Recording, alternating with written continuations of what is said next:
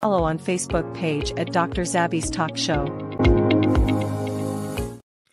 Mo kí gbogbo wa nílé lóko lẹ́yìn odi, mo kí wa ìpè akúbójú ọjọ́ ṣe rí, mo kẹ́yìn ìyá, mo kẹ́yìn bàbá, mo kí ẹ̀gbọ́n, mo kí àbúrò, ìpè akúbójú ọjọ́ ṣe rí. Òde ọ̀dà bí ní agbára lọ́wọ́ Ọlọ́run. Àní sí ní fíafíà, àlàáfíà ni gbogbo wa máa wà ní agbára lọ́wọ́ Ọlọ́run. Èmi ọmọ yín àbúrò yín olólùfẹ́ yín Dr. Zabby's Talk Show, àyè ọpẹ́ ọ̀ṣẹ́ ọlọ́dọ̀ títí yín náà ní agbára lọ́wọ́ Ọlọ́run. Àyè ọpẹ́ àkókò máa yọ fún wa ni.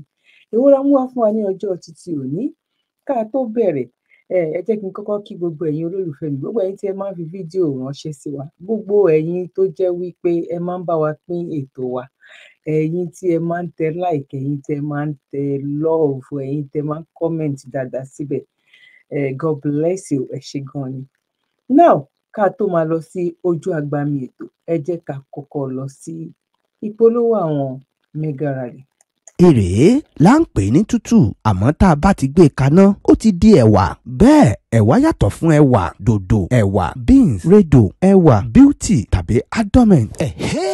Ilé ẹ̀kọ́ yá, ẹ jẹ́ ká lọ ká ṣàmúlò oore ọ̀fẹ́ tá a ní láti jàǹfààní ẹ̀kọ́ tó yanrantí nípa kíkọ, kíkà àti káṣọ èdè Yorùbá pọ́nbélé. Ilé ẹ̀kọ́ ìgbàlódé tápapọ̀ Yorùbá Diaspora Mega Rally ṣàgbékalẹ̀ lórí ìtàkùn afẹ́fẹ́ ayélujára Yorùbá Language Online Classes. Ìforúkọsílẹ̀ ti bẹ̀rẹ̀ báyìí fún ètò ẹ̀kọ́ sáà tuntun tí kíláàsì sì máa gbéra sọ lọ́jọ́ kejì oṣù kẹta ọdún 2024 ní gbogbo aago 12 títí di aago 2 ọ̀sán 12 to 2 Eastern Time tó ń jẹ́ aago 5 títí di aago 7 ìrọ̀lẹ́ ní UK àti Nigerian Time. Fún ẹ̀kúnrẹ́rẹ́ àlàyé síwájú sí i tàbí láti forúkọsílẹ̀ jákèjádò àgbáyé ẹ kàn sí www.megarally.org. Bákan náà ni ẹ lè fi àtẹ̀jíṣẹ́ ṣọwọ́ sí info@megarally.org. ẹ sì lè pè tàbí kẹ́ WhatsApp +1 803 846 1116 tàbí +1 347 996 1800. Ó sì lè jẹ́ +1 416 992 2189. Ẹ má gbàgbé wípé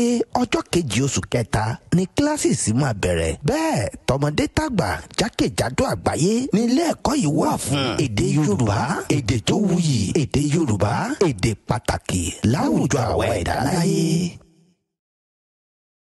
Ẹ káàbọ̀ sórí ètò lẹ́ẹ̀kan sí, gẹ́gẹ́ bí àwọn èèyàn ṣe sọ wípé tí Yorùbá Nation náà tó bá dé lọ́jọ́ títí òní, kí ló bá lè lọ́wọ́ èmi àti yín?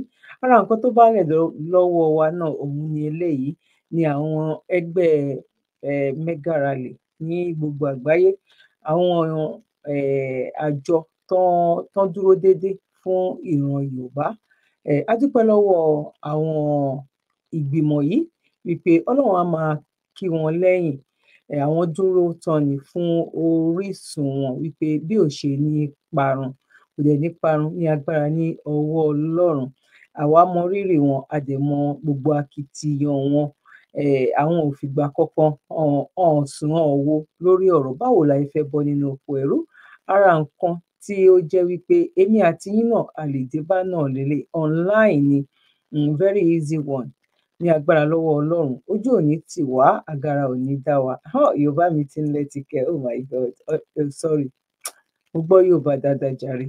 Mo dúpẹ́ lọ́wọ́ ìyá mi kan tán pè mí lẹ́ni tán wọ́n ṣàlàyé Yorùbá kan fún mi láti Amẹ́ríkà. Ọmọ Ṣàgámù wọn wá, ọmọ ọ̀fẹ́ náà sọ ọ̀fẹ́ nóòrò náà correct mi níbi kan bẹ́ẹ̀. Tó bá ti jẹ́ pé àwọn kan sọ pé mi ò kì í ṣe ọmọ Yorùbá, kò mátà, mo ṣàdúró tán tó mo lè bá jọmọ Yorùbá bọ̀ kán bí mi sílẹ̀ Yorùbá yẹn tó wá ń kọ́. Now, èwo la mú wá lọ́jọ́ tèmi wípé ká ṣe àgbéyẹ̀wò brother mi and sister mi. Wọ́n ní tó bá tójú ṣúṣú fùrọ̀ àlàfùrọ̀ yẹn ti wá ń là bàjẹ́ ń sìn. Mo sọ nǹkan kan nínú fídíò tí mo ṣe kọjá wípé ara nǹkan tẹ́ máa fi a ní ó yẹ kẹ́ mọ̀ kí ló fà á tára fi ń kọ aráàlú òyìnbó. Torí pé Ọlọ́run fi wá ṣe ilẹ̀kùn tó ṣí sínú tó ṣí síta. Àwọn tó wà ní Nàìjíríà àwọn ò rí a lot, àwa rí a lot. Ẹlòmíì gan kò gbọ́ news lódidi oṣù kan. Tán bá lọ́n ti kó wọn láti Èkó, wọ́n ti ń kó wọn dé Ìbàdàn, ẹlòmíì gan ò gbọ́ níbi tó wà. Ìnira yẹn tó wá pẹ̀lú débi pé wọn ò jẹ́ káwọn èèyàn kankan ní data. Ara nǹkan tí àwọn tá à ń ṣe àkópapọ̀ èyí tá fi ń ṣe ètò yìí lẹ́ máa fi mọ̀ wípé òótọ́ ni aráàlú òyìnbó gan àwọn gan ò fẹ́ gbà mọ́. Ní agbára lọ́wọ́ Ọlọ́run, ojú òní tì wá, a dẹ̀ ní ṣe lásán. Èwo la fẹ́ mú wá lórí ọ̀rọ̀ àwọn pastors, àwọn tó pera wọn ní ìránṣẹ́ Ọlọ́run. àsìkò 2024 yìí àní tí parí 2024 yìí tó bá máa fi tán sẹ̀ kò sí ní ṣúọ̀ṣúọ̀ ó ti ń ṣẹlẹ̀ ní àwọn ìgbèríko nílẹ̀ Ìgbò tó bá máa fi tó ending of this year stroke next year lágbára lọ́wọ́ Ọlọ́run èmi àti Ọlọ́run ní lókù ló ń sọ̀rọ̀ àìmọye church tó máa sọ di iléeṣẹ́ companies àìmọye mọ́ṣáláṣí tó máa sọ di company torí wípé kí ni àwọn kọ́ máa lọ́gun lé wọn lórí sẹ̀ ojú ti ń là kò wá ń ṣe nílẹ̀ Yorùbá nìkan kò ń ṣe ní Nàìjíríà nìkan àwékèyìn lélẹ́yìí everybody ló ti ń jí àwọn èèyàn ti ń sọ̀rọ̀ sókè ojú ti là ọmọ Yorùbá ni mí o ọmọ kóòtù òjìrè Yorùbá ni mí Yorùbá nìran mi no going back òun la wà ìtúsílẹ̀ ọpọlọ ìtúsílẹ̀ ọkàn ìtúsílẹ̀ wípé àníṣe níbi tẹ́ dì wá mọ́ àpapọ̀ tẹ́ ṣe lé wa lórí yẹn gbogbo ẹ̀ pátápátá Ọlọ́run ti ń bá wa tú mò ń sọ wípé àwa nìkan kọ́ nírú ogun báyìí ló dé bá ó ti dé bá àwọn òyìnbó náà gbara wọn sílẹ̀ ni wọ́n dìde tán gbara wọn sílẹ̀ nínú oko ẹrú ni bẹ́ẹ̀ náà ni ẹ mọ̀ pé ní àwọn ayé ìgbà kan wà àwọn obìnrin ó ní ojú ibi tán ti lè sọ̀rọ̀ ní ìlú òyìnbó tá wà nínú ẹ̀ àwọn òyìnbó obìnrin náà àwọn gan dìde tán fún àwọn ọkùnrin níṣẹ́ wípé irọ́ níṣẹ́ tán dẹ̀ bẹ̀rẹ̀ sí ní celebrate ẹ̀ náà àsìkò ẹ̀ náà làwa náà wà ní èyí tó ń ṣẹlẹ̀ láfíríkà lọ́wọ́lọ́wọ́ yìí ẹ jẹ́ ká kọ́kọ́ lọ gbọ́ nǹkan tí sísítà wa yìí ká kọ́ gbọ́ nǹkan tó sọ ká wá tó wá gbọ́ àwọn pásítọ̀ bóyá èpè la máa fi máa ránṣẹ́ sírú nǹkan tí pásítọ̀ yìí sọ ni o bóyá àdúrà ni o ẹ jẹ́ ká gbọ́ torí wípé kí ni àwọn náà ń da orí àwọn èèyàn rú ní áfíríkà yìí níbi táwa enough is enough èyí tó ń ṣe kọjá ó ti tó a mọ̀ wípé tá a bá ti bẹ̀rẹ̀ sí ní pariwo báyìí sìn ọjọ́ kọ̀ọ̀kan Rome is not built in a day ọjọ́ kọ̀ọ̀kan ló máa rí bẹ́ẹ̀ bọ̀ tí ariwo yẹn ò bá máa pọ̀ kó máa lọ lálálálálá òun ló máa fi mọ̀ wípé ó dàbí pé àwọn èèyàn ti wá wọ́n máa wá lọ wá nǹkan ṣe wọ́n máa lọ wá nǹkan fi kún nǹkan wọn láti ṣe wípé èyí tá à ń lọ yìí ó dàbí pé ó ti tó gẹ́ náà ẹ jẹ́ ká kọ́kọ́ gbọ́ nǹkan tí sísá yìí sọ. ní ayé gbogbo yín wá ń bàjẹ́ sí i ẹ wò yìí tó ṣẹlẹ̀ recently láàrin dadi G.O. yín àti pásítọ̀ ìlú Òmàdé àbí ìlú Yọ̀mádé ló ń pè ṣé tí rí ebi ń pa àwọn èèyàn nílùú ẹ̀yin ló ń yáwó ribiti ẹ fi lọ ń kọ́ mansion ẹ̀ ń pè ní church àwọn tí wọ́n nídìí owó tó yẹ kó fi ṣe business àwọn tẹ́bi ń pa tó yẹ kí àwọn báǹkì máa yá lówó péréke kó fi máa ṣe business àwọn báǹkì ò ní rí wọn yáwó àwọn tí ó jẹ́ wípé wọ́n ń fi church ṣe business kò dẹ̀ sí kọ̀kọ̀ gbogbo yín pátá Nàìjíríà yẹn pátá lẹ́ ń fi church ṣe business ẹnu mi gbà gbogbo yín pátá lẹ́ ń fi ìsìlámù àti mọ́ọ̀sì àti ilé kéwu yín ṣe business ó lè ní gbogbo yín ó lè ní ìdẹ́kí ẹ̀ how old tẹ́ jẹ́ in as much even kí bàbá ńlá kú bàbá ńlá yín máa bọ́ mi iye òní káwá má sòótọ́ ọ̀rọ̀. now ẹ jẹ́ ká wo. These are your so-called men of God. This is Jerry Eze having bodyguards, you know, soldier, police guiding them. Yeah, these so-called preachers will tell their member, oh, trust in God for your protection. Share this video, everybody. But yet, these devilish businessmen, they themselves don't trust God for their own protection. Look, this is your so-called anointed man of God. If truly these people were of God, they would trust God for their protection. They won't need soldiers, bodyguards guiding them. No. Look. Do you guys realize how prideful these men are? They don't have no humility in them. Why won't Jerry Eze open the car door for himself? He needs somebody else to open the door for him. Share this video, everybody. These men are businessmen in the pulpit selling Jesus to you. Wake up, my people. They are not of God. Look, this is Pastor Oyedepo. Yes, Bishop Oyedepo. Yeah, like I said, these so-called devilish men, they will tell you, believe in God, trust in God. Gave you stickers for protection. Gave you anointed oil for protection. But the same pastor that gave you stickers for protection, anointed oil for protection, he don't trust God himself. Look, this is Oyedepo with his entourage, bodyguards, Yeah, armed men guiding him. This is Johnson Suleiman right here. Yeah, armed men. These are your apostle and bishop, anointed man of God. Yeah, they don't trust God. Oh, they don't trust God. Yes. Look. Hypocritical men. This right here is supposed to be Evangelist Ebuka with his entourage, bodyguards, military men, soldier guiding him. These are your generals of God. These people don't trust God for their protection. That's why they have police, soldiers guiding them. Shine your eyes and wake up, my people. Wake up. Don't be deceived by these evil men sent by the devil to lead you guys to hell. They're supposed to be Pastor Africa, that fake one. This right here, look at him. Entourage. These men have no humility in them. Look, a so-called man of God. Look at the convoy. Look, showing up, basically. These men have zero humility in them. The reason why is because they are not of God. This is Africa coming to his devilish fake church. Yeah. And this is major one, that fake criminal that ran away from South Africa back to his country, Malawi. Yeah, see, these men, major one, you guys remember this so-called Bushiri, Shepherd Bushiri.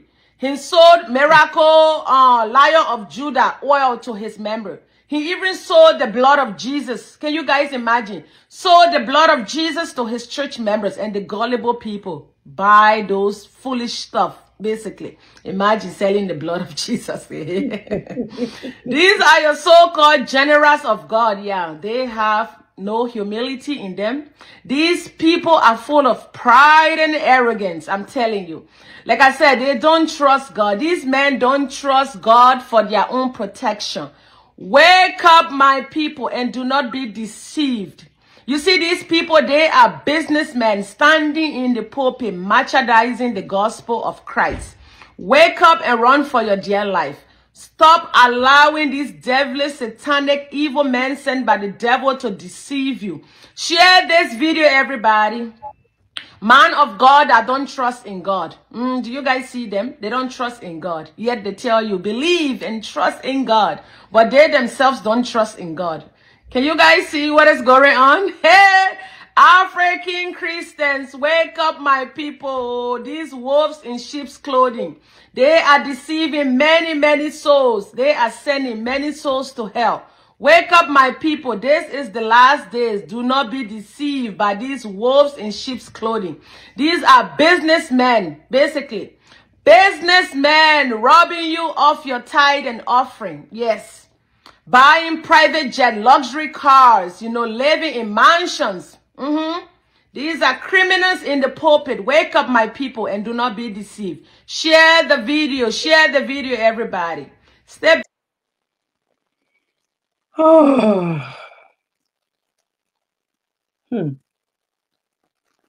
Africa. Òyìnbó ti wà ń bẹ̀ tẹ́lẹ̀, but Africa ló kù báyìí. Buhari nídìí láti wake up. Ṣe rí àwọn èèyàn ní left and right.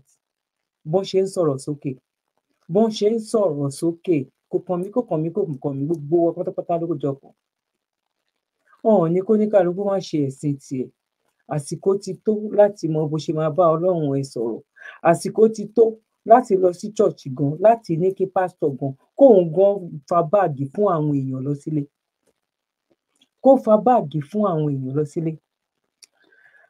Ẹ jẹ́ ká lọ pé eléyìí ìfẹ́ sọ̀rọ̀ púpọ̀ jù. Facebook.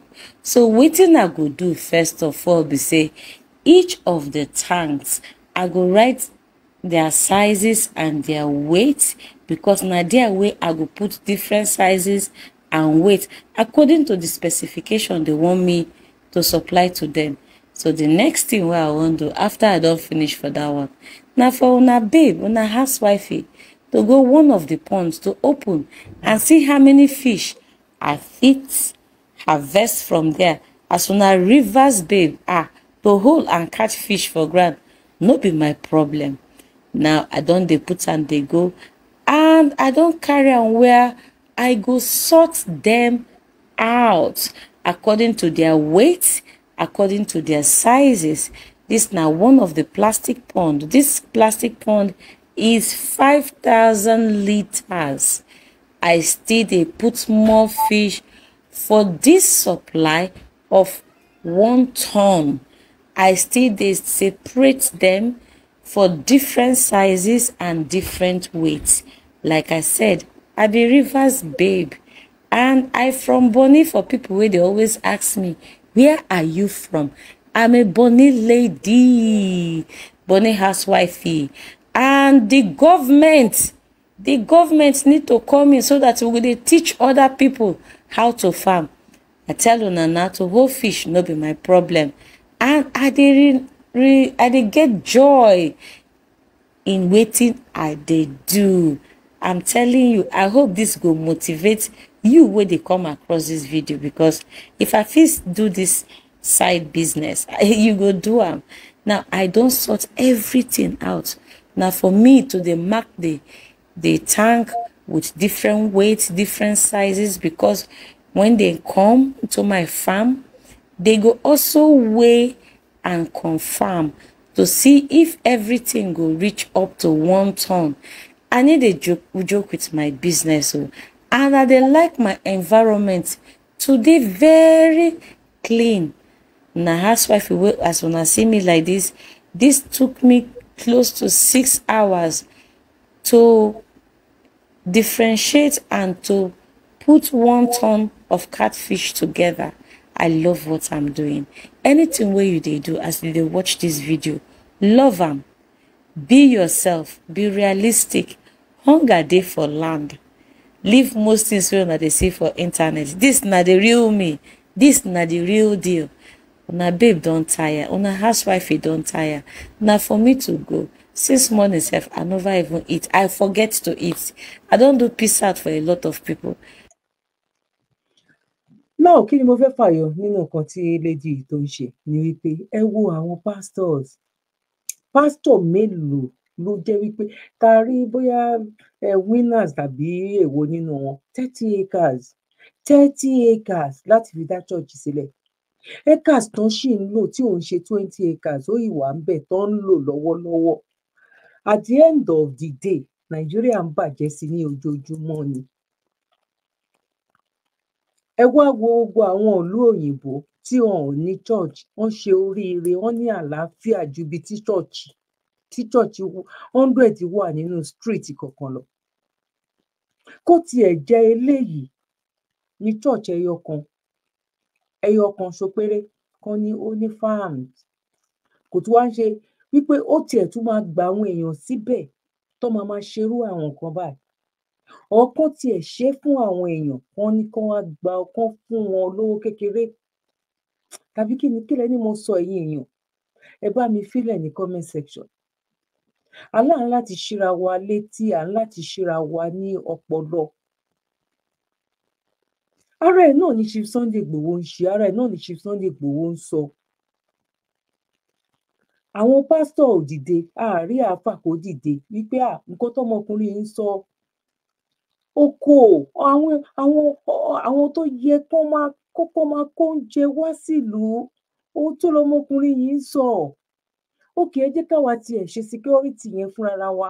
Ẹ wá ta ilẹ̀ 100 acres fún wa, káwa wá gbé security wá bẹ̀ lórúkọ Ọlọ́run. Kò sí support níbì kankan ju wípé kẹ́ fi aráàlú máa ṣe òṣèlú lọ. Kẹ́ lọ fi wọ́n máa discuss pẹ̀lú ẹni tó tún fẹ́ wọlé ní White House. Ẹ wo nǹkan náà, ẹ wo àwọn pastors, àwọn pastors. Owó tí àwọn pastors yìí tọ́ ní. Shine your eyes. Shine your eyes. That's why they have. This is Pastor Oye. Owó tí àwọn pastor yìí tó ní sẹ̀, wọ́n máa ra Ogun State pa àwọn ẹni yìí. Gbogbo àwọn tí lady tó show nínú videos yìí kò sí ní tí gbogbo wọn pátápátá wọ́n lè ra 200 acres lákàn ti sọ pé òkè ìwọ mú 100 million sílẹ̀, eléyìí mú 100 million sílẹ̀. Ó ní kò ń ṣe wípé ọ̀ọ́ni bọ̀ tán fẹ́ jẹ́ káwọn èèyàn kúrò lóko ẹrú ẹgbà wa. Ìjọba nìkan kọ́ ló mú wa sìn, wọ́n ti forúkọ Ọlọ́run mú wa sìn ní Nàìjíríà, ní Áfíríkà. Bọ̀ àsìkò ti tó.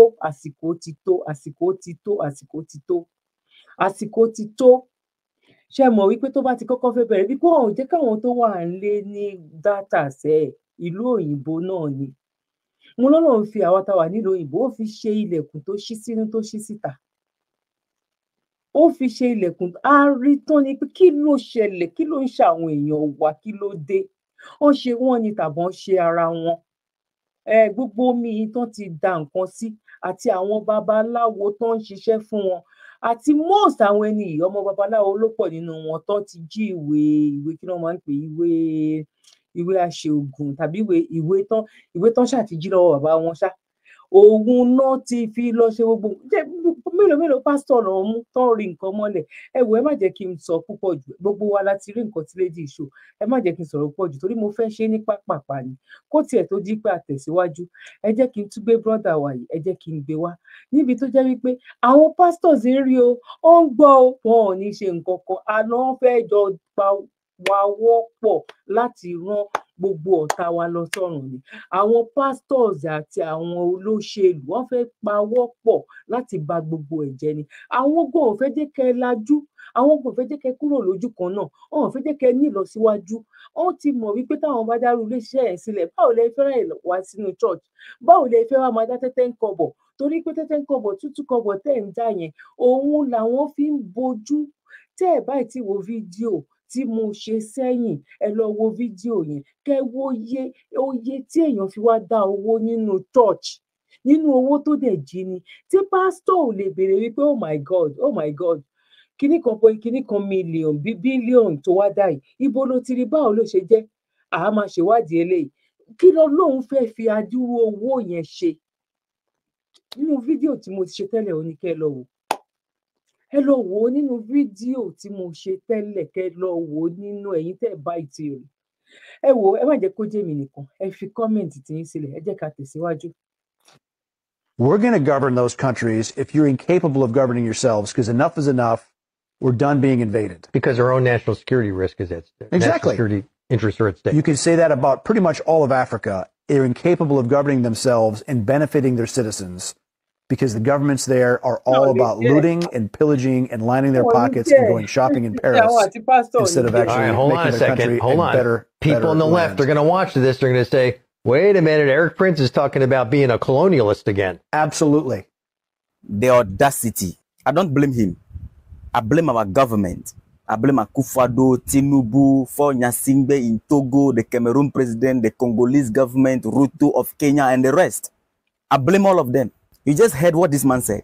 You need to share this video. We've been telling you that they are not yet done with imperialism, colonialism. They've just given us a break and placed us in a perpetual weak state, weak economically, weak militarily, and disunited so that they can easily come back anytime they want. He said it is high time they need to put back the imperial hat and say they are going to govern or recolonize Africa because they are tired of being invaded. He said it just like we are just a piece of good here that anyone can just jump on. And he gave out his reason. He said because our leaders, let me mention them again, Akufo-Addo from Ghana, John Mahama, all of them who came after Kwame Nkrumah, Yadema and his children in Togo, Ruto in Kenya, Tinubu in Nigeria, and the rest. He said these leaders are not interested in leading their nations, or they are not capable of leading their nation in a way that will better the life of their citizens. No. He added that these leaders are only interested in looting the nation, filling their pocket, go to Paris to enjoy life with their family. Look at how African leaders have become object of disgrace, an instrument of shame to the rest of the world, to the extent that this one is calling on his people to come back to recolonize us or to regovern us. First of all, let me reply this guy first before I turn to our leaders. When you people came to this continent, you did not see nations. You saw kingdoms. Then you turned these kingdoms into nations. There were solid governance systems here before you came. You turned it into political system.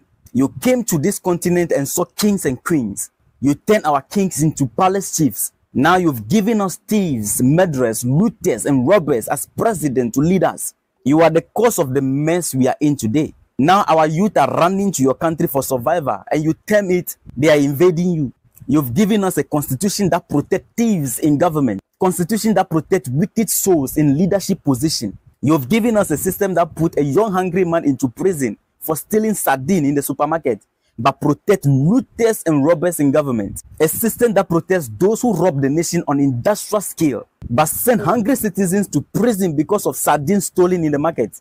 I am not in any way endorsing stealing, but truth must be established. And whenever good African leaders emerge to lead their people rightly, they are assassinated by who? You people. Who told you we can't govern ourselves? You are the same people standing in the gap, taking down good leaders to maintain looters and robbers and thieves in office. What happened to Patrice Lumumba, Sylvanus Olympio, Gaddafi, Thomas Sankara, Kwame Nkrumah? What did you do to these good leaders? And you are here blaming us for what you are responsible for. Listen, Africans, they are not yet done. That is why they are not allowing us to produce our own weapons. You see their military base surrounding us today. It is a gradual process to overpower us one day. Instead of you Africans to think the majority are in church preparing to go to heaven. What a sad reality of Africa. No. Oh my God. Nǹkan tí mo dẹ̀ wá fún gangan tí mo wá fún lénìí, ṣé mi ò ní mi ò gbọ́dọ̀ má gbé wá. Ẹ jẹ́ ká wo. Do the needful. Many actors and actresses will still die too. Good day, everyone. Turn on. I told me about when they said they go to locations. Look at the issue of Baba Ajesha. It was set up. You will still come back this year. You will see the whole thing. So it's not normal. We should do the right. We should do the needful. Many actors and actresses will still die too. They will still this year. But the pastors and fake prophets will be disgraced more and more this year. Those who are called somebody fake, they are the one fake, but no problem. You know, when you see anybody on the field or in any department in life, when he's complaining every day, ask him, what is your trouble? Because he may be sick, he may be out of his senses, he may be mentally derailed, but many fake prophets, many fake journalists, many fake pastors, many fake house wives and fathers will be disgraced this year. We are going to sell more coffin this year, just like the time of the Civil War, in all four corners of Nigeria. That many elder statesmen will die. In Ijebu, may likely take a new look. Then in the bias and a lot of people are going to, then they should tamper justice with mercy in Cross River. They should use sense to do what is happening around Cross River. The trouble of Cross River has been there ever before Tinubu came to power, ever before the merger of the party around the place, because all the governors and everybody around the place, they have to. Sharing nǹkan tẹ́mi fẹ́ lò nínú nǹkan tí alàgbà yìí tán sọ. Ẹ wo ẹ torí Ọlọ́run, kò sí ẹni tí ò ní kú. Ikú yìí òun ni gbogbo wa pátápátá òun là ń sá fún àdéní sọ òtítọ́ ọ̀rọ̀. Òyìnbó tí ò ti Ọlọ́run òyìnbó ò lè bẹ sọ̀rọ̀ kó ní God bless you. Òyìnbó ò lè bẹ sọ̀rọ̀ kó ní God will be with you. Kò yé yín sìn. Òyìnbó wò bí ìgbà tó jẹ́ pé òun lè má jí lọ́la. Òyìnbó wò gẹ́gẹ́ bí pé tóun bá jí òun lè má wọnú ilé padà.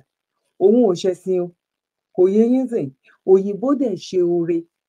Now àwa dúdú tó jẹ́ wípé àwa ní Ọlọ́run, a sọ wípé àwa lọmọ Ọlọ́run, àwa ní kinní kan, a fẹ́ kú ni o, a fẹ́ sọ̀rọ̀ ni o, a fẹ́ ṣe kinní kan. Gbogbo ẹ̀ pátápátá kí ló fi ń kó bá wa? Ẹ gbọ́ nǹkan tí àwọn pásítọ̀, àwọn dádì, ẹ gbọ́ nǹkan tán sọ. Tàbí ẹ gbọ́ kí n gbé padà. Concerning the Nollywood, which many of those revelations, all of them came to pass last year. Is there any revelation for the actor and actress? Yes, the actor and actresses, like Jide Kosoko, Ogogo, and all of them, they knew they are sinners. They knew they have spoiled a lot of homes. But now this is the year for them to pray for forgiveness of sin, so that they will not be bereaved. So that they will not be bereaved. Then when you look at all what they are doing in the acting sector, it's too barbaric. It's not a thing we can write home about when they said they go to locations. Look at the issue of Baba Ajesha. It was set up. You will still come back this year. You will see the whole thing. So it's not normal. We should do the right. We should do the needful. Many actors and actresses will still die too. They will still. Ibi tí mò ń lọ nìyẹn. ẹ̀yin pásítọ̀ Nàìjíríà, ìgbà wo lẹ máa ríran wípé Nàìjíríà máa dá? Ìgbà wo lẹ máa ríran wípé Nàìjíríà máa dá? Ìgbà wo ni bàbá yín fẹ́ sọ fún yín wípé Nàìjíríà ti ní ìtúsílẹ̀? Why tó jẹ́ wípé àwọn ẹni ẹlẹ́ni lẹ̀ ń ro ikú rò? Tó bá ṣe pé wọ́n sọ nǹkan kan, because kò sẹ́ni tí ò ní kú, bọ́mọ títí kú làgbà ló ń kú. At the end of the day nsìn, tí eléré kan náà tóun bá tún jáde láyé ń sọ máa ní àṣebí pásítọ̀ yẹn sọ, ọ̀rọ̀ àhesọ ní èyí jẹ́ èyí ò jẹ́ òun náà ń ṣe. Because kò sí ìjọba, ó yẹ kán ti gbogbo yín mọ́nú ilé ni, ó yẹ kán arrest yín ni. Ẹ̀yin gangan lẹ ń bà Nàìjíríà jẹ́, ẹ̀yin gangan lẹ ń da Nàìjíríà rú, ẹ̀yin gangan lẹ ń balẹ̀ Yorùbá jẹ́, ẹ̀yin pastors, ẹ̀yin mọ́mí jíhò, dájí jíhò, kí ló dé? Ọmọ olómọ kú, ẹni àwọn tó ì máa kú pọ̀. Tí ọmọ tiyín tó bá wà nínú àwọn tó ń jẹ́ actors àti actress yẹn, ẹ máa gbàdúrà pé kán kú. Ògògó àti Jídé Kòsọ́kọ́, wọ́n ṣe nǹkan táyé ò ṣe, wọ́n ṣe kinní kan. Kí ló kàn yẹn pẹ̀lú pásítọ̀ torí Ọlọ́run? Ẹ gbà wá, ẹ rà wá kalẹ̀.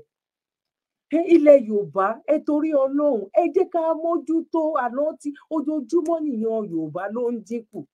Kò síṣẹ́, kò sí oúnjẹ, ẹ̀yin jókòó síbi kan, ẹlẹ́ẹ̀ ń bọ́ lọ́hùn sọ̀rọ̀. Ọlọ́run yẹn kò létí, kò lójú, kò rí nǹkan tó ń ṣẹlẹ̀, kò fún yín ní solution, just solution. Àdúrà báyìí ni kẹ́ lọ ṣe sórílẹ̀-èdè yín, kó dẹ̀ bẹ̀rẹ̀ sí ní wà òkè. Ẹ̀rí yẹn gbà wá lọ́wọ́ Ọlọ́run. Wọ́n máa kú lẹ́yìn, wọ́n máa kú lọ́la, iná máa jó, jàǹbá máa ṣẹlẹ̀, accident máa ṣẹlẹ̀, mọ́tò máa jam, kíníkan.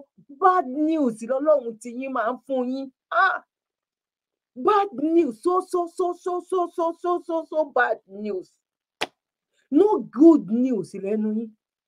Jídé Kòsọ́kọ́, ògògó, kíníkan, wọ́n ṣe kíníkan, wọ́n ṣe fíìmù, wọ́n ṣe gbádá, wọ́n ti, oh my God. Ó ti ń dojú ẹ̀ báyìí náà. Àtọmọ kékeré àtàgbàlagbà, àtonílé àtàlejò, tó bá bẹ̀rẹ̀ sí ní dìde tì yín, bẹ́yìn ṣe dìde tì wọ́n torí ọ̀tá wa lẹ jẹ́. Ọ̀tá ọmọ Yorùbá lẹ jẹ́. Ẹ̀yin gógó lé pẹ̀lú nù, ẹ̀yin gógó ní ọ̀tá gbogbo àwọn 70% àwọn tán jápa. Ẹ̀yin náà nígbà tí ẹ sowọ́pọ̀ pẹ̀lú àwọn olóṣèlú, kẹ́ jẹ́ kó mọ̀ wípé nǹkan tẹ́ ń ṣe yìí, eléyìí ò dá báyìí. Kẹ́ sọ̀rọ̀ síbi tọ́rọ̀ wá. Ẹ̀yin náà lẹ ṣe prayer fún wọn. Àìmọye ẹni tó jápa ń sìn tó jẹ́ pé ó ti kú kò òjijì sílùú òyìnbó. Ìwé ẹ̀ ti expire, ìwé tó fi jápa, kò rówó school san, kò rí bí kankan lọ, kò lè lọ sí hospital, kò lè padà lọ sí Nàìjíríà, ó ń sùn káàkiri ni. Ẹ̀yin pásítọ̀ yìí tẹ̀lé ṣínà, ẹ̀yin lẹ ṣọ́nà fún wọn, ẹ̀yin lẹ gbàdúrà fún wọn. Ẹ̀yin ò ríran sí nǹkan tó dá, ríran sí nǹkan tó dá wípé tó bá máa di next week o, àgàrí máa wálẹ̀, Ọlọ́run máa gbàkóso okòwò Nàìjíríà báyìí. Short ó máa wá ní mírèkù kìíní lọ́lọ́run ló máa sọ. Ẹ ti bá dáàdì yín sọ̀rọ̀, kò sí nǹkan tó jọ bẹ́ẹ̀ ń bẹ̀. Bí mọ́tò máa ṣe pa àwọn èèyàn, báwọn èèyàn máa ṣe l'accident, bí plane máa ṣe já, bí kí ló dé torí Ọlọ́run. Ẹ jọ̀wọ́, ẹ gbà wá, ẹ gbà wá lọ́wọ́ àwọn pípù yìí torí Ọlọ́run. Kí ni ìran Yorùbá, kí ló ń ṣe fún yín? Kí ló mú Nàìjíríà, kí ló ṣe fún yín? Bọ̀ ọjọ́ kan lẹ bẹ̀rẹ̀ gbogbo irọ́, gbogbo yín pátápátá ni o. Ọjọ́ kan lẹ bẹ̀rẹ̀ gbogbo ọ̀rọ̀, ọjọ́ kan yẹn náà ló dẹ̀ máa stop lọ́jọ́ kan. Ó dẹ̀ ti ń tó àkókò náà sẹ̀, ó ti ń tó àkókò. Kí ló dé? Kí ló dé? Ẹ gbà wá náà. Ẹ láwọn èèyàn tí ì máa kú sí. Irú Ọlọ́run wo gangan ni Ọlọ́run tẹ́ ń pè ní Nàìjíríà? Kí lọ́lọ́run yín ń wò? Kí ló ń ṣe? Ṣé Ọlọ́run mẹ̀jẹ̀mẹ̀jẹ̀ ni? Ṣé Ọlọ́run mẹ̀jẹ̀mẹ̀jẹ̀ lọ́lọ́run yín ni? Ẹ jẹ́ ká gbọ́ nǹkan tán sọ ń bò mí. Except on semi-final. We played the final with South Africa. Already. And that was the final. So the final has been played already. Even the trophies in Abuja, spiritually. Yes. Sir. So Nigeria will emerge the winner. Nigeria is taking the trophy. There's no how you can do it. We are going to play tactical football. This is a confirmed revelation from God. Sir, it already has been written. It's in my book. A confirmed one. Even though they go and hire the message to join or Yaya Toure, Kolu Toure, Doroba, to join them again, this very one, you should forget it. But people are afraid that the Oscar company is playing the banner because they will use the... Those who are afraid of the footballer, even that I was telling them in my parlor, that Nigeria is going to lose 7 people with this ball going to extra half. I told them. Then people watching the match, they will have a heart attack. So I told them. eléyìí lè máa fi mọ̀ wípé èyí jẹ́ èyí ò jẹ́ òun náà ń ṣe èyí jẹ́ èyí ò jẹ́ Nàìjíríà ló máa gbafẹ́ wálé òun nìyẹn o ọmọ ẹ kàn máa gbé padà wá fáwọn Nàìjíríà ló máa gbafẹ́ wálé o èyí jẹ́ èyí ò jẹ́ gbogbo nǹkan tẹ́ sọ ní last year ìwé gbogbo most nínú ẹ̀hún ló ṣe because èyí jẹ́ èyí ò jẹ́ ni gbogbo wọn ń ṣe ọmọ Nàìjíríà jẹ́ wake up kò sẹ́ni tó ní kó má mọ Ọlọ́run bọ Ọlọ́run táwọn pásítọ̀ Nàìjíríà mọ̀ 1% nínú àwọn pásítọ̀ àwọn ló jẹ́ wípé wọ́n kàn rọra ń lọ tọ́lọ́run kàn fún wọn ní agbára yẹn wípé òkè bó èmi ò sọ pé èèyàn rí o èmi ò léèyàn rí o ìkọ́ṣe sẹ́lẹ̀ lèmi tẹ́lẹ̀ celestial ni mí èmi ò lè sọ pé èèyàn ò rí mi ò dẹ̀ lè sọ pé kò sí àlà torí èmi tẹ̀ ń wo ìwòlíì ni mí mi ò lè sọ bẹ́ẹ̀ èmi ò dẹ̀ mọ ẹ wá sẹ pọ́n síjú èmi ò lè fọwọ́ ẹ̀ sọ̀yà wípé èèyàn síjú torí nǹkan tó ti ṣẹlẹ̀ sémi ni mi ò nǹkan tí mi lè fọwọ́ ẹ̀ sọ̀yà nìyẹn bọ̀ mo mọ̀ pé òtítọ́ wà bọ̀ òtítọ́ yẹn kékeré ni kékeré báyìí ni yes èèyàn máa ń rí Ọlọ́run fi nǹkan máa ń hàn yàn tó jẹ́ pé o kàn lè díjú báyìí kò dẹ̀ wàá dẹ̀ rí nǹkan yẹn bó dẹ̀ máa rí nìyẹn I'm telling you that is the fact kò ṣe pé èmi gangan ni mò ń sọ torí èmi ò wá lè sọ pé kò sí but ti Nàìjíríà yẹn mélòó ló wà nínú ti Nàìjíríà bóyá 1% yẹn wá mọ̀ pé 1% yẹn ó ti bàjẹ́ that means failure ní gbogbo wọn àìmọye ẹni tí ò lọ sí ṣọ́ọ̀ṣì ò lọ mọ́ṣáláṣí tó lè jẹ́ pálálà ni àìmọye òyìnbó tó ń lálà títorí ẹ̀ gbọ́dọ̀ máa ṣe sàmì èyí jẹ́ èyí ò jẹ́ ni àwọn àtàwọn babaláwo náà jọ ń ṣiṣẹ́ papọ̀ babaláwo wọ́n lọ ń wa nǹkan lọ́dọ̀ babaláwo àwọn awá padà wọ́n máa wá sọ gbogbo babaláwo gan tó ń ṣe gbogbo irú nǹkan báyìí fún ó yẹ káwọn àwọn èèyàn àwọn ọmọ Yorùbá kó máa gbé wọn ṣépè torí àwọn gangan náà fún wọn lágbára tó bá dé fún wọn lágbára náà tó àwọn náà máa dórí ọ̀tà ló máa dórí pẹpẹ lọ́tún máa ṣépè fún wọn nípa àwọn babaláwo wo nìyẹn àwọn kinní kan wo nìyẹn ṣé gbogbo èyí tó ń ṣẹlẹ̀ ní ṣé èyí jẹ́ èyí ò jẹ́ kan ṣé Ọlọ́run kan máa wà tó máa ní ẹ̀jẹ̀ lòún fẹ́ máa mu àwọn èèyàn tún máa tó kú o àwọn èèyàn tún máa tó kú rí èyí tó jẹ gbọ́n máa gba bọ́ọ̀lù wa ṣé bọ́ọ̀tàn wọ́n padà gba bọ́ọ̀lù wa rí ṣọ́ọ̀lù lọ Nàìjà Ìjẹ̀bú fẹ́ kó rẹ̀ rè ẹ wo ẹ jẹ́ ká tẹ̀síwájú. bẹ́ẹ̀ dẹ̀ lélẹ̀ ẹ mọ́. hello ẹ̀yin aráalé ìbámu mi láti sọ eléyìí ní èdè Gẹ̀ẹ́sì ṣùgbọ́n inú eré orí ìtàgé náà ti ń géra wọn jẹ tó ń sọ house ṣùgbọ́n tó bá géra wọn jẹ lójú ayé ẹ mọ̀ gbọ́ eyín o so ẹ jọ̀ọ́ ẹ jèbùrẹ́ ẹ fọwọ́wọ́nú ẹ̀yin tẹ́ ẹ bá gbọ́ Yorùbá ẹ lè pe àkíyèsí àwọn tó gbọ́ Yorùbá ní àyíká àti àyídà yín kí ẹ fi fọ́nrán ìhàn wọn kan sọ ìtumọ̀ nǹkan tí mò ń sọ fún yín ẹ ṣé. ẹ jẹ́ ká kọ́kọ́ lé ẹlẹ́yọ̀rọ̀ lọ́nà ká tó fàbọ̀ sórí adìẹ kí nìdí ẹ̀ tí mo ṣe pòwe yìí tí wọ́n bá sọ fún mi pé àwọn bàbá yìí àwọn bàbá Adébóyè Oyèdépò àǹkó òkúmú yìí àti àwọn ọmọ tán bí kalẹ̀ tó ń ní wá lára ní Nàìjíríà àwọn bíi Johnson Suleiman Joshua Selman àǹkó Jerry Eze Samson Òjó Táíwò Òjó gbogbo yín pátá tẹ́lẹ̀ ṣe crossover night tẹ́ ò bẹ̀ṣùgbẹ̀gbà tẹ́ ẹ tún sọ wípé prophecies for year 2024 ẹ̀yin olórí burúkú tẹ́ ẹ máa fojú sunkún ọmọ yìí tó bá ti lọ́mọ mọ́nú yín ọmọ wọn gó fara gbá mi yọ sọ à ń gé yín lọ́wọ́ ẹ̀ ń bọ̀rùka tí wọ́n bá sọ wípé èèyàn ṣe ìfúnra ìràṣẹ bó máa pa fún ẹ̀ mọ́ wọ́n ń pe gbogbo yín lólè báyìí ẹ̀ ń gbé ọmọ ẹran sábẹ́ mo kọ́kọ́ fẹ́ béèrè lọ́wọ́ yín gbogbo prophecy tẹ́ gíìfù ní 2022/2023 ẹ jọ̀ọ́ èwo ló wá sí ìmúṣẹ mo ní kí n béèrè ni ìlú tẹ́ẹ̀dẹ̀ ń lù ní wípé bámúbámú la yó sẹ́ a ò mọ̀ bóyá bí ń pa ọmọ ẹnìkọ̀ọ̀kan ṣé ní 2024 yìí mi ì dá lábàá o mò ń sọ ohun tí ó ṣẹlẹ̀ fún yín ni àwọn èèyàn bẹ̀rẹ̀ sí ní nà yín ní pópó, àwọn èèyàn bẹ̀rẹ̀ sí ní lẹ̀ yín lóko, àwọn èèyàn bẹ̀rẹ̀ sí ní lẹ̀ yín láta. Mo fẹ́ jẹ́ kẹ́ mọ̀ pé ní 2024 yìí ewé ò tún jẹ́ fún yín mọ́, egbò ò tún jẹ́ fún yín mọ́. Gbogbo àwọn tí ẹ tún ti lérò pé ẹ fẹ́ fi dájọ́ òkùnkùn yín, ẹ̀jẹ̀ wọn ò ní gbàbọ̀dẹ̀, àṣírí yóò sì bẹ̀rẹ̀ sí ní tú. Bẹ́ẹ̀ ló máa rí.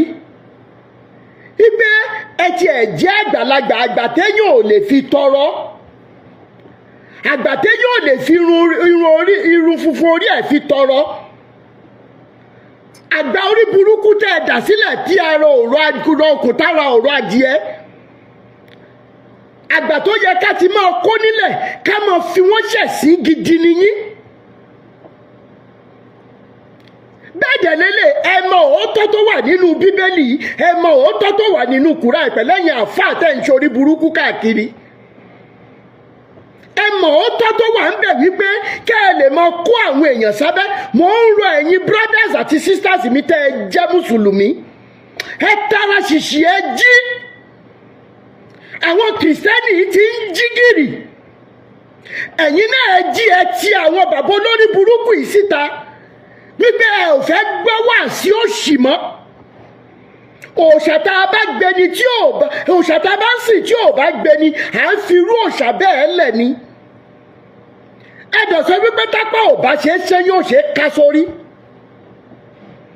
Ẹ jẹ́ máa bá ẹ̀yin mùsùlùmí tẹ́ ẹ jẹ́ brothers àti sisters mi tá a jọ nífẹ̀ẹ́ òótọ́. Ẹ jẹ́ máa bá na àwọn àfáà yín ní pọ̀pá ọ̀rọ̀ wípé ẹ ò fẹ́ gbọ́ wá sí òṣì mọ́. Ìyà ti tó gẹ́ fáwọn ọmọ Nàìjíríà. Tí òòṣà tẹ́ ẹ ń sìn, tẹ́ ẹ pè ní Ìsìlámù, tẹ́ ẹ pè ní Muhammadu, tí ò bá lè là wá kúrò ní òṣì, ẹ padà lẹ́yìn ẹ̀. Gbogbo ẹ̀yin tẹ́ ẹ jẹ́ onígbàgbọ́, tí òòṣà Jésù tẹ́ ẹ ń sìn yìí, tí ò bá lè yọ wá kúrò ní òṣì, ẹ padà lẹ́yìn ẹ̀. Gbogbo ẹ̀yin tẹ́ ẹ náà ń ṣe ìṣẹ̀ṣe, tí ẹ ò bá lè dìde tara ṣàṣà gẹ́gẹ́ bí àwọn ayé àtijọ́, torí wọ́n ní ṣé bá a ṣe jobì rèé, ṣé bójú ṣe nílẹ̀ tá a fi jobì lọ́jà ẹ̀jẹ̀, tí ẹ ò bá lè dìde kẹ́ ẹ gbà wá, ẹ lọ gbẹ́nu dákẹ́. Ẹ̀yin wá lórí láyà, ẹ̀yin pa láì ní ìtìjú, ẹ̀ ń jáde, ẹ̀ ń give prophecies for 2024. Ẹ ò ní ṣí oríire kí ọlọ́jọ́ yín tó dé, kí ilẹ̀ tó gbé yín gbìn, kẹ́ ẹ tó dágbére kó dìgbò ṣe fáyé, tẹ́ ẹ fi gbogbo nǹkan tẹ́ ẹ fi rọ́kọjọ yìí, tẹ́ ẹ fi ilẹ̀ lọ tí ò sí ẹni tó máa lò ó, torí ègún ni. Àwọn ọmọ àtọmọ ọmọ yín kọ̀ọ̀kan wọn ò ní fẹ́ súnmọ́ bẹ̀. Ẹ lọ bèrè lọ́wọ́ ibi tí TB Joshua wà lẹ́nìí, ẹ bèrè ibi tí ìjà ọ̀sà wà lẹ́nìí, ẹ bèrè ibi tí àwọn ẹni tó ti lọ tó ṣerú nǹkan tẹ́ ń ṣe, ibi tí wọ́n wà lẹ́nìí, ibi tí ọrọ̀ ayé wọn wà. Mo ní kí n bèrè nítorí mò ń ṣàfẹ́rí wọn. Ẹ̀yin olórí burúkú, àgbà dìdìrìn, àgbà òṣì, àgbà oníjẹkújẹ. Ìgbà yìí lè lórí láyà, ẹ̀ ń give 2024 prophecies, ẹ ò ní ṣí oríire. Kẹ́lẹ̀ tó gbé yín gbèsè, ẹ ò mọ̀ ṣẹ̀sín ni, ẹ mọ̀ fòkẹ́ mọ̀ nìṣó, ẹ mọ̀ ṣí ẹ̀sìn ayérayé ni.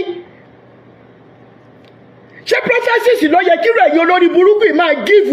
Ẹ̀yin kú mú yóò lòṣì olórí burúkú. Ṣé prophecies ló yẹ kí ẹ máa give?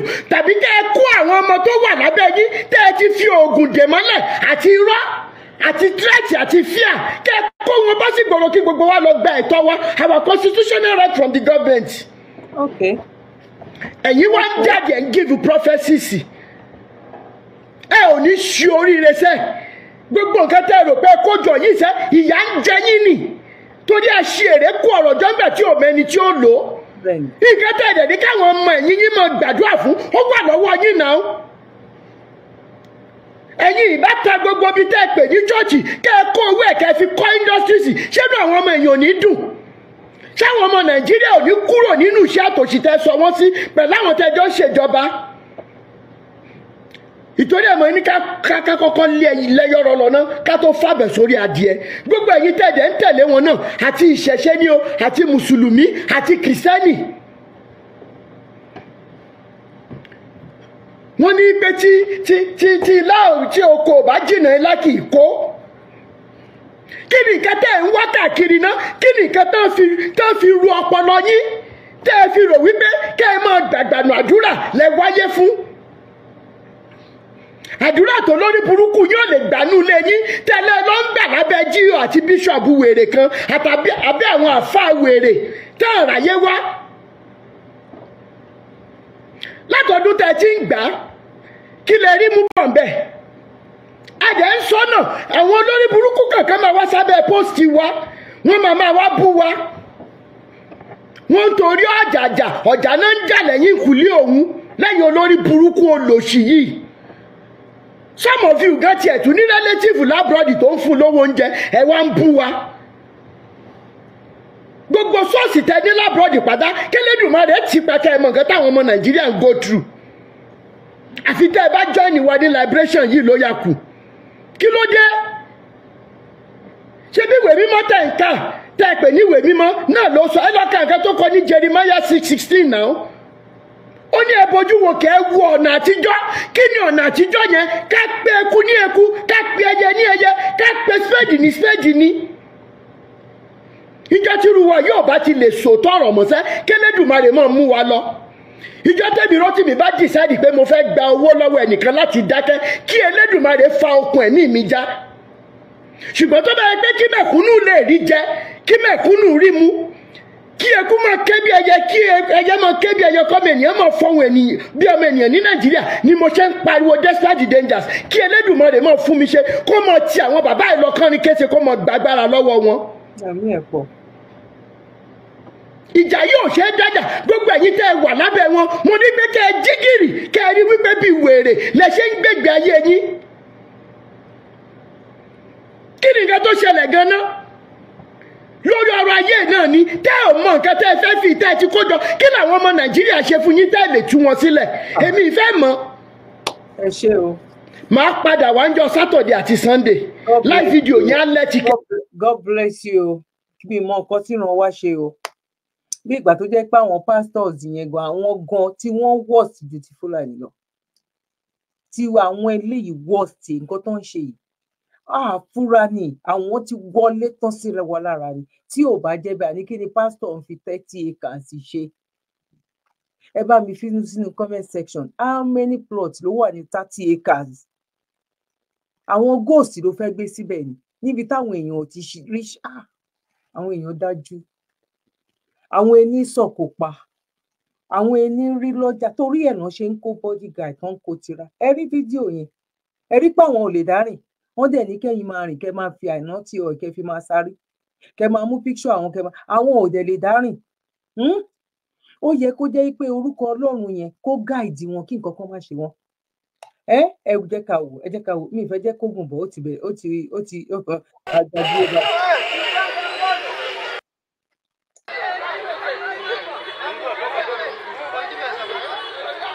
lórí agbára Áfíríkà eléyìí dípò yìí kẹrí nǹkan tó ń ṣe ó níná tí mo ó dípò ẹ̀wọ̀n tí báyìí ní ọ̀sìn tó rà ní ètò bẹ́ẹ̀ tó jẹ. nǹkan tí wa tó ń kò gba èsì ní ìdílé kan sì nìkan ni òun náà fi mú òun tó jí ló wà lọ́wọ́ ẹ̀yẹ tó jí ló wà lọ́wọ́ ẹ̀yẹ. ìgbọ́n tó jí ló wà lọ́wọ́ ẹ̀yẹ ó ní òun náà fi mú African country ló ti tẹ̀lé ọ. ó dé gbogbo àwọn Nàìjíríà tó jẹ́ pé wọ́n ti lọ tà fún Fúlàní tàbí wọ́n ti lọ gbé mọ́lẹ̀ wọ́n ti lọ sí pé ìgbà wọ́n ti lọ sí ó ní lẹ́sìn ní. màá tún lè wà lọ́jọ́ mi tóbìnrin lélẹ̀ ìtọ́kùnrin wà nǹkan tó jí lómú sókè yẹn nǹkan tó jí lómú sí òkè yẹn. ṣé ní pípẹ́ ta àwọn ẹlòmíì ṣe rí pé nǹkan tó mú yẹn kò súnmọ́ gbogbo ẹgbẹ́ èrò tó wà ńbẹ̀ ṣe rí pé kò súnmọ́ ẹlòmíì ẹni tó jí bẹ́ẹ̀ náà lẹni tó lọ jí màálù náà nìyẹn àwọn méjì tán lọ síbi màálù yẹn báyìí ibẹ̀ bá àwọn méjì yẹn nìkan báyìí ẹyọ kan ni mo gbé wá ní ẹ rí pé gbogbo àwọn èèyàn súnmọ́ bẹ́ẹ̀ nǹkan tó jí ló mú sọ́wọ́ yẹn ṣé báìbù lè ṣe òyìnbó mọ nǹkan tó wá ṣe sẹ́ẹ̀ tó ń fi sọ nísìnyí wọ́n ní káwa máa lé heaven àwọn ń lé áfíríkà wọ́n ní káwa máa lé ọ̀run lé dáadáa áfíríkà yẹn máa lé ọ̀run dáadáa o bó ẹ jẹ́ àwọn padà lé áfíríkà eléyìí ló ń pè ní pé ká jí ká má sùn èyí tá a sùn ti tó èyí tí àwọn grand mommy grand daddy grand kìnìkan tó sùn àwa gbọgbọn la máa jí gbogbo everything sìn òyìnbó tó ṣe system tó ṣe computer tó ṣe network tó ṣe gbogbo ẹ̀gbọ́n I'm pretty sure pé tó bá máa tó another years coming àwọn gan máa regret pé táwọn bá mọ̀ ní àwọn ọgbà kò yẹ kó jẹ́ káwọn jẹ́ kí kí ló ń korúkọ ẹ̀ kí gbogbo irú facility gbogbo irú opportunity kó lọ sí Africa torí àwọn gan náà máa ti ríra wọn tán pé oh my God àwọn people yìí ti já àwọn people yìí ti lọ nǹkan kí nǹkan tó bá kù lọ́wọ́ àwọn sì ẹ jẹ́ káwọn máa manage bó bá nǹkan tó máa ṣẹlẹ̀ nìyẹn and I'm pretty sure pé most wọn náà máa ti máa rò irú nǹkan tá à ń sọ yìí wọ́n máa ti máa ro irú nǹkan tá à ń sọ yìí bọ́ ó ti bọ́ ọmọye òrìwò ọmọye ti òrìwò ọjà ẹ má fi mí rẹ́rìn mọ́ nǹkan mọ́mọye wá tí mo fẹ́ sọ ó ti bọ́ lọ́wọ́ ọmọye tàbí ó ti bọ́ ó dàrọ̀ ó dàbọ̀ ó dàsọ ó dàrọ̀ ẹ bá mi fi kọ́mẹ̀ntì sílẹ̀ báwo ló ṣe rí lọ́dọ̀ títí èmi nìkan kọ́ ni mo fẹ́ sọ̀rọ̀ ẹ̀yin náà àjọ ń ṣe ni àjọ ń ṣètò yìí mo dẹ̀ mọ́ ẹ pọ́lọ́wọ́ máa pín wa léèrè èèyàn kankan ò dìtẹ̀ religion tó bá wùn kó ní kálukú máa ṣe nǹkan tó dé lóní kan wá wò wọn we must do this we must sọ̀rọ̀ sókè we must ó ti dé ojú ẹ̀ ó ń pa àwọn èèyàn wa lára mọ́ rèé pé bóyá torí pé ó wà nílùú òyìnbó rọra ń lọ jẹ́jẹ́ ó dáwó kò sẹ́ni tó ní ẹ́ lára bó ó ní àwọn èèyàn wa lára ìjọba àti àwọn pastors onírìkìrì onísọkísọ oníwàkiwà oníṣekíṣe àwọn náà jọ ń ṣe wá ní áfíríkà yẹn mo dẹ̀ mẹ́pà kòkó náà ti tó God bless you mo kí gbogbo ilé one love ní agbára lọ́wọ́ ọlọ́run ojú òní tiwa mo dúpẹ́ lọ́wọ́ ẹ̀yin tẹ́ ti ń bá wa pín mo dẹ̀ dúpẹ́ lọ́wọ́ ẹ̀yin tẹ́ bá wa fi kọ́mẹ̀ntì sílẹ̀ àtẹ̀yin tẹ́ ti bá wa tẹ like náà ẹ má gbàgbé láti tẹ like ní agbára lọ́wọ́ ọlọ́run ojú òní tiwa ẹ̀yin tí ẹ bá rí àwọn fídíò yìí náà tẹ́ bá fẹ́ jẹ́ ká sọ̀rọ̀ lé lórí ní àpapọ̀ báyìí náà ẹ sẹ́ǹdì ẹ̀ sí mi bóyá eléyìí máa fi play ó dàbí pé ó ti pẹ́ ta tí mo ti play what is it call it ibi tí phone number WhatsApp only wà ẹ jẹ́ ká fi yẹn parí ètò lọ́jọ́ títí òní God bless you one love bye for now. Zabi Life Saver Foundation àánú lolówó fi rán wa la fi ń sọpẹ́ fọ́lọ́run àwọn ẹ̀dá tó ń jẹ́ aníparere láyé àwọn èèyàn tá a sì ti ń sọpẹ́ pàtàkì gbogbo olólùfẹ́ wa jákèjádò àgbáyé àwọn tó ń bá wa gbowó ṣètò ìrànwọ́ yìí lọ́nà kan àbí kejì lóòótọ́ ẹ̀yin gan lè jìká tí ò jẹ́ kórí ó jábọ́ lórí ìkànnì Zabi Life Saver Foundation àkàìmọye ènìyàn lọ́lọ́run ti fọwọ́ tọ́ nípa pé ká mú lára bíntín tọ́lọ́run fún wa tá a fi ń ṣàánú àwọn èèyàn tó kù díẹ̀ fún láwùjọ wa láì fi tẹ̀sìn ẹ̀yà èdè àti àwọ̀ṣe rárá sẹ́ẹ̀rí bọ́lọ́run ṣe ń lò wá lórí ìkànnì Zabi Life Saver Foundation táwọn fúnni níṣẹ́ gbalẹ̀ fúnni lóúnjẹ tá a ti ń sanwó iléèwé àwọn ọmọ tí ò lóbìí àti àwọn ọmọ tó kù díẹ̀ fóbi wọn láwùjọ lọ́pọ̀ ìmọ̀ iye ìgbà láti yọdún tá a ti gbóúnjẹ lọ fáwọn tó wà nínú ìhámọ́ táwọn olóyìnbó ń pè ní correctional center lọ́pọ̀ ìgbà tá a bá lọ sílé ìwòsàn fún àbẹ̀wò àti pé ká gba àwọn ènìyàn tí ò rówó san lẹ́yìn ètò ìwòsàn wọn àánú àṣewá púpọ̀ nítorí ohun mèremère ohun tá a máa ń bá pàdé lọ́hùn àti ọ̀gọ̀ọ̀rọ̀ àwọn ènìyàn tó ti parí ètò ìwòsàn tí ò rówó san léyìí tágbára wa nìkan ò lè ká gẹ́gẹ́ bí èrò wa ní Zabi Life Saver Foundation àti bí ẹ̀yin olólùfẹ́ wa ṣe ń sọ wípé kọ́wọ́ jẹ́ tó ti lọ síwájú sí i ló jẹ́ àmọ́ lógan fún gbogbo ẹ̀yin eléyinjú àánú jákèjádò àgbáyé wọ́n ràn wá àti jẹ́ kí ètò ìtúbọ̀ tẹ̀síwájú sí i ẹ jájọ pawọ́pọ̀ lé ìṣẹ́ òun ìyà nínú bíntín tọ́lọ́run fún wa ẹ lè fi ohunkóhun tẹ́ ẹ bá ní sọwọ́ sí ọ́fíìsì wa nílé number 6 Bremer Street Sabo Ṣàgámù Ògùn State tó bá sowó ni ẹ fi sínú àsùnwọ̀n Zabi Life Saver Foundation account níbikíbi tẹ́ ẹ bá wà lágbàáyé account number 579-868-6013 FCMB fún ẹ̀kúnrẹ́rẹ́ àlàyé síwájú sí i lè pe èyíkéyìí àwọn aṣojú wa nílé +234-812-575-4492 tàbí kẹ́pẹ́ +234-708-434-5696 bákan náà ní ẹ lè fàtẹ̀jíṣẹ́ tàbí kẹ́pẹ́ Dr. Zabi gan lórí WhatsApp number wọn +447-440-715-542 ní Zabi Life Saver Foundation àánú ló jẹ wá lógún. You're welcome. Kindly subscribe to YouTube channel and follow on Facebook page at Dr. Zabby's Talk Show.